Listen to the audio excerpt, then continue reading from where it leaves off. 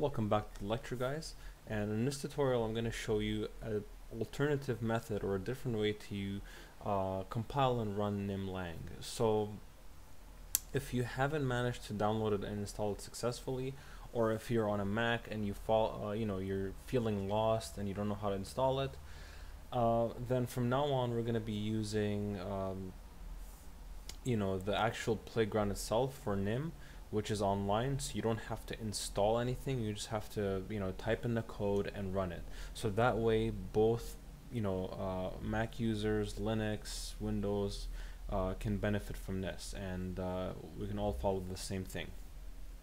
Okay, so you're just gonna type in nim playground on Google, click first link, and there you go, you're on the playground. You can type in any command you want here and it will work the same as it did when you installed it on your PC. Now if you still want to run this on your PC, that's fine, you can follow along and you can just compile it on your own. If you would like to use the editor, then that's fine too. So whatever works for you, just use that, okay?